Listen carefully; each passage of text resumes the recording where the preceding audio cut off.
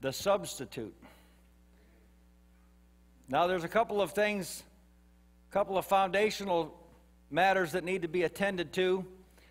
First of all, I want to once again revisit what God had intended to do when He sent Christ into the world, when He sent this one true Messiah. Now there really is only one true Messiah. That's all there really is.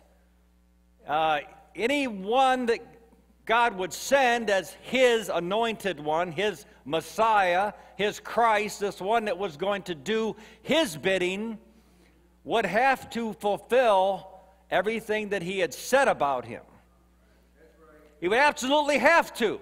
If He missed even on one point, false Messiah. Don't follow false messiahs. Only one true Messiah, and Him the people must hearken to.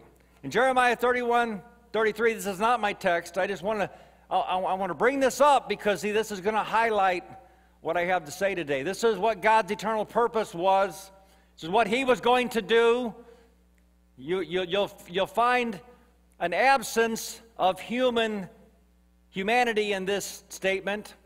This is what God's going to do. This is not what man's going to do. But this shall be the covenant that I will make with the house of Israel after those days, saith the Lord. I will put my law into their inward parts and write it in their hearts, and will be their God, and they shall be my people. And they shall teach no more every man his neighbor and every man his brother, saying, Know the Lord. For they shall all know me, from the least of them unto the greatest, saith the Lord. Well, how are they going to do that, Lord? For I will forgive their iniquity, and I will remember their sin no more. Now, there's not a sound thinking person in the world that would not agree that that sounds good. This sounds good. God, the great God of glory, is going to come and He's going to take away my sin. Now, flesh says it sounds too good to be true.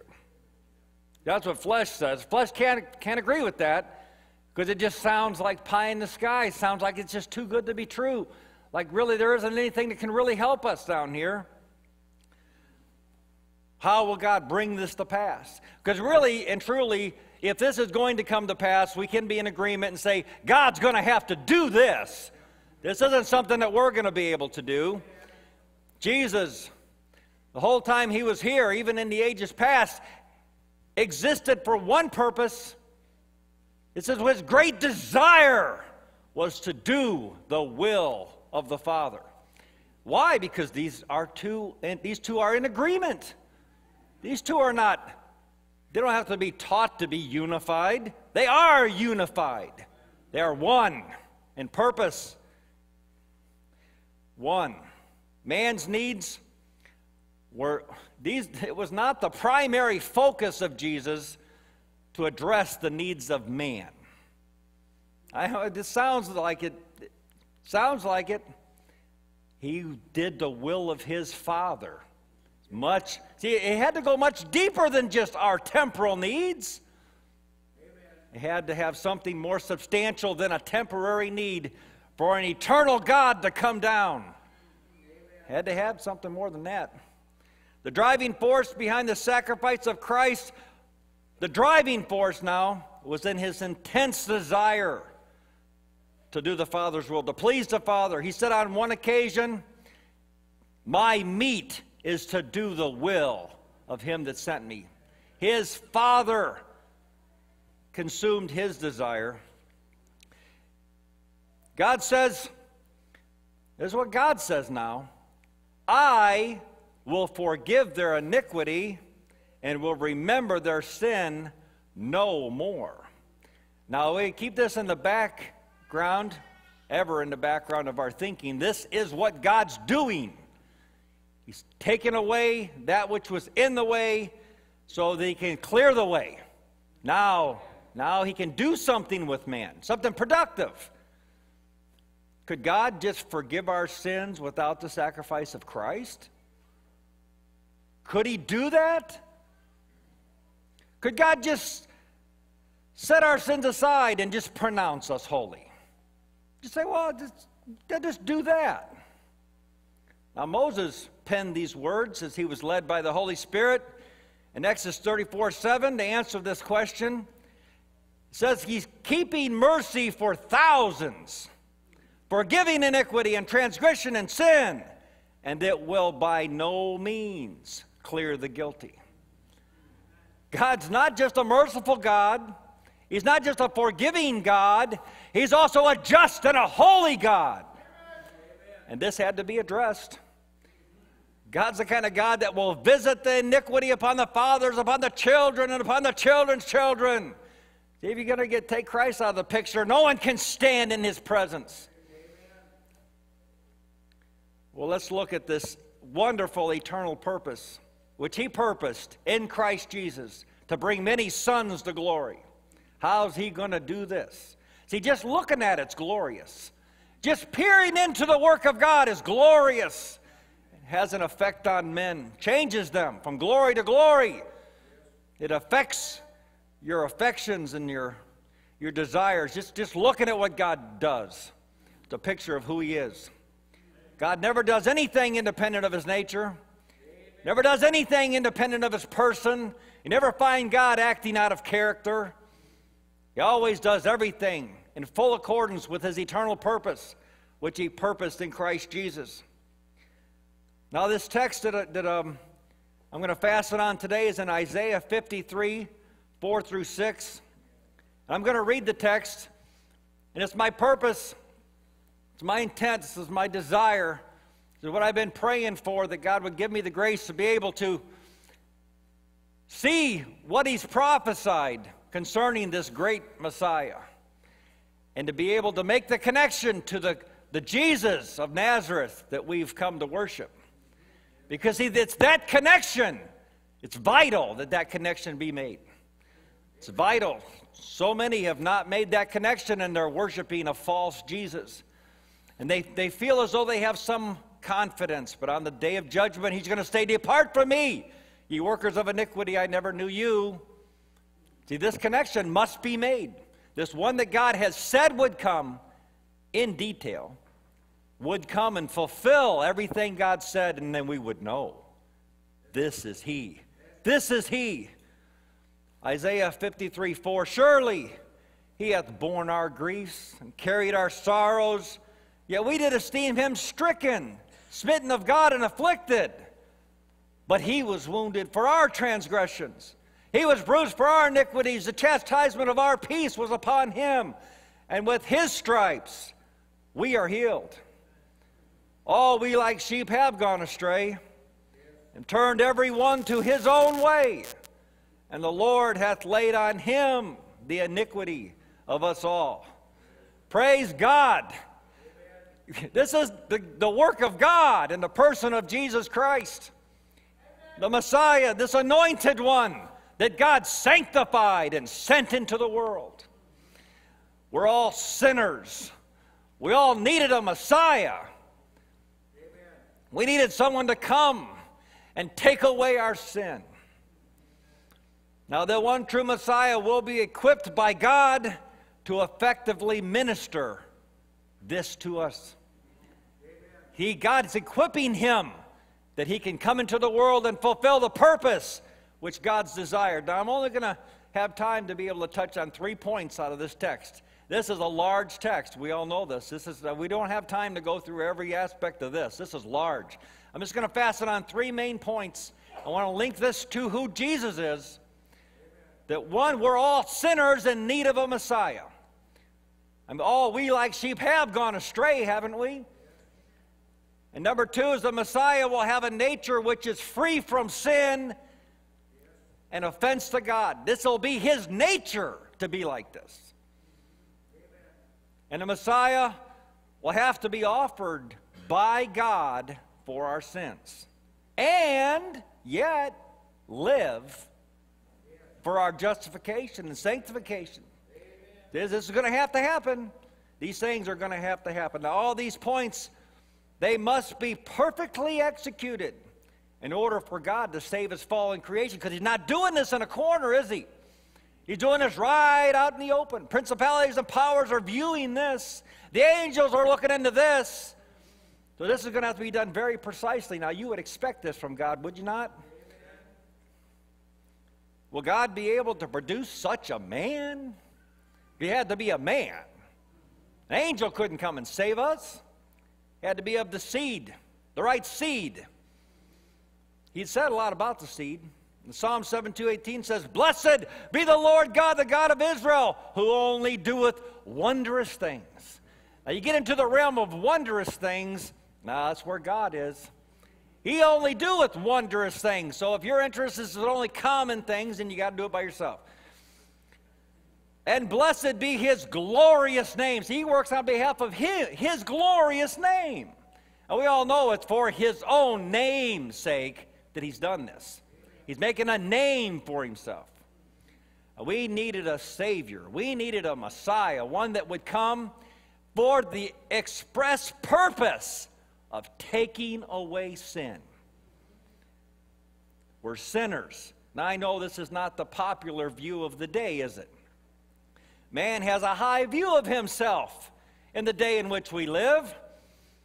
He's proud and he's arrogant towards God, and men are lovers of pleasures more than lovers of God. Flesh doesn't take kindly to being told that it can't do what it wants to do. The Holy Spirit is always ready. He's quick to reveal the truth. But if a person is honest, the Holy Spirit will show him. It's not him that willeth, it's not him that doeth, but it's God that shows mercy. You didn't work this out yourself, did you? Romans 3:23 confirms what I'm saying. All have sinned. All. In other words, I've never met anyone that wasn't a sinner. All have sinned, and in some time come short. That's what it says. All have sinned and come short of the glory of God. Coming short requires a living Messiah, not just a word spoken from glory. This can't happen. God can't speak our salvation into place. He has to send someone. No one else was equipped except the Word. The Word was made flesh and was equipped to handle this. This was a large project God gave him. Coming short requires that he ever liveth to make continual supplication on our behalf. That's what coming short implies. Now, if the provision had only covered the sins of the past, if that's all as far as it went, well, then it wouldn't go quite far enough, would it? You'd be sanctified one day, and then just a few minutes later, you'd have to start all over again. God have said in somebody else. There was nobody else. He came, and he's perfectly fulfilled this prophecy that God's talked about. Perfectly. The one true Messiah must be able to save to the uttermost those that come unto him. Must be able to do this. Save them. 2 Thessalonians 2:14 says, we have been called by the gospel to the obtaining of the glory of Jesus Christ. So, the one true Messiah, this has to be the end of our faith, the obtaining of glory. Amen. This is good. This is good. Well, all have sinned, so how are we going to obtain to that? How are we going to get this glory? Well, Jesus Christ, the one true Messiah, has come, and he has taken away the sins of the world. All have sinned. I've said that. I want this to be, this has got to be a foundational truth. You can't really get anywhere until this is resolved. We're sinners. We come short. Well, what does that imply then? It implies we need somebody else to bring us to God. Now, until the need, see, God gave the law so that we would see the need. We have a need. Now, are the Jews better than we? Are we? Maybe perhaps we are better than they. Well, Paul, we need not labor this point much. Paul addressed this, and he's even said, what then? Romans 3:9, are we better than they? No. Just move on now. No. In no wise, for we have before proved, both Jews and Gentiles, that they are all under sin. So we're under the curse. We're under it. There isn't any way for us to get over it. We're under it. We're all under sin because we all have the same Father, don't we? See, you want to know what you really want to know what your inheritance is in the flesh? You really want to search that one out? Have a lot of confidence in this, huh? Flesh has a lot of confidence in this. Well, the law comes and says, die. That's what you have to do. Death. What's the sentence? Death. You have to die. Why? Because your father was Adam. That's why. This is your inheritance in Adam. We'll divvy it out to all creation. Death. God looked down, Psalms 53:2. God looked down. You want to know how God feels about it? Let's see how God feels about this. God looked down from heaven upon the children of men to see if there were any that did understand. Maybe one. Let's just see. Was there any that did seek after him? Every one of them. This is what he said. Every one of them is gone back. They are altogether become filthy. There is none that doeth good. No, not one. If we're going to walk with him in white, something had to change. If we're going to stand with him on that day, and Christ is going to present us to the Father, then God has to bear his own right arm. If God's going to bring many sons to glory, then God has to bring many sons to glory. If it were possible for you to save yourself, well, I can tell you right now, you wouldn't be here. You wouldn't be here. You wouldn't have a body like this body. Everyone who has a body like this body can't save themselves. It's just the nature that you've been born into. Flesh does not see any benefits in submitting to the idea that flesh is faulty. See, you can't just coax the flesh into bending the knee. You can't okay, we'll have a school and we'll try to teach our flesh that it's really bad. Really bad flesh. Bad. Why? Because flesh is contrary to the truth. The spirit and the flesh are like in mortal conflict, one with the other. They're contrary.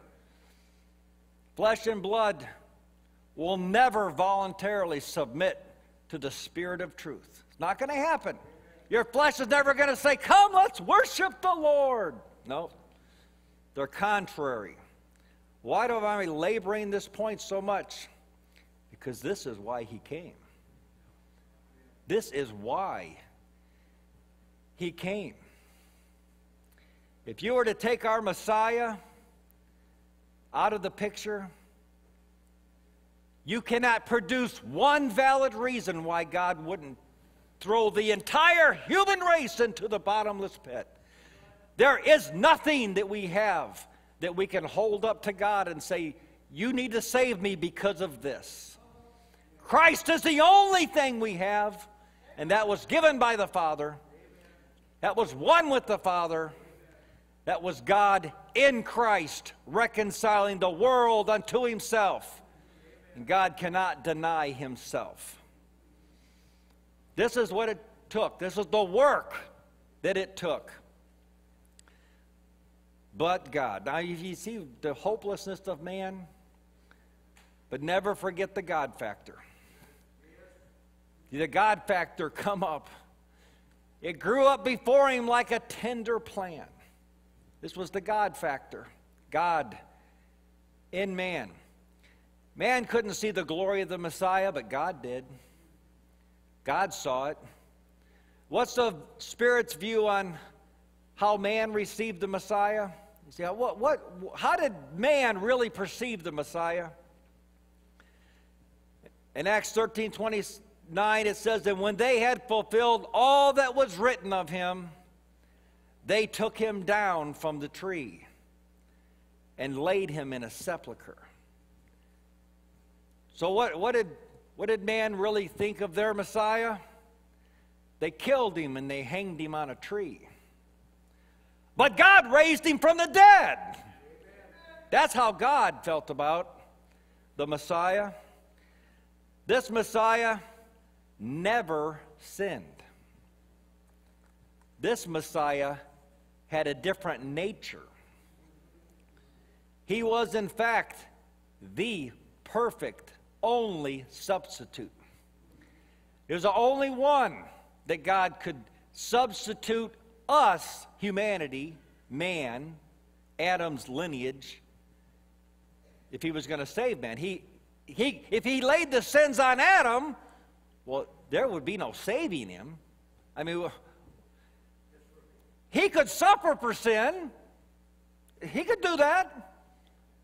But he couldn't come back. He couldn't be present with the Lord. So God chose this way to save man. He sent a substitute, someone that could take their place. And he trained us. He just didn't show up one day and say, I'm the substitute. We wouldn't know what he was talking about. He trained us. He gave us all these. You look back there in the time of the tabernacle, over and over and over, he's training man. What is an advocate? What is a substitute? What is a priest? What is that? He trained man. Trained us up. And even the best of flesh, in the days when Jesus came, even the best of the ones that he trained, the ones that knew all about the substitute, and knew all about the prophecies, and knew all about the revelation, they took him and they nailed him to a tree. That was the best flesh. That's what he did. He had no comeliness. You just look at him, there was nothing in him that we should desire him. Flesh is still that way.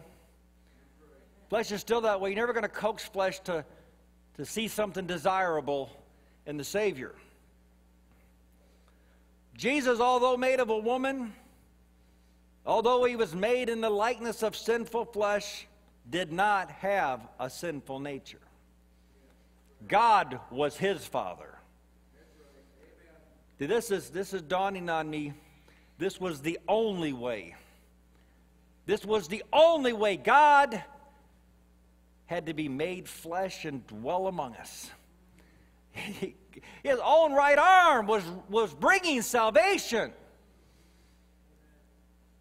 Remember in Luke 1:35, I'm not making this up. And the angel answered and said unto her, the Holy Ghost shall come upon thee, and the power of the highest shall overshadow thee. Therefore, also that holy thing which shall be born of thee shall be called the Son of God. I'm not making this up. God was his Father. He didn't have a nature like you have. He was in the likeness of sinful flesh, and he came for sin. But his father was God. Now you make the connection. Your father was Adam. His father was God. So the Messiah always did those things that pleased the Father. See, you can see now how this was his desire. He wanted to please God. Remember when Jesus was baptized? I'm bringing this up because I'm confirming. I want to confirm this point about his nature. He didn't have a sinful nature. I'm going to press that issue. Jesus, when he was baptized, went up straightway out of the water. That kind of sounds like he went under it, didn't he? And lo, the heavens were opened unto him, and he saw the Spirit of God ascending like a dove and lighting upon him. And lo, a voice from heaven, You can't get a better confirmation than this. Saying, "This is my beloved Son, in whom I am well pleased." Now, how did man look at the Messiah? They said, well, he's smitten of God. How did God? Well pleased. Well pleased. This is my Son, and I'm well pleased. The heavens, they could see him for who he was.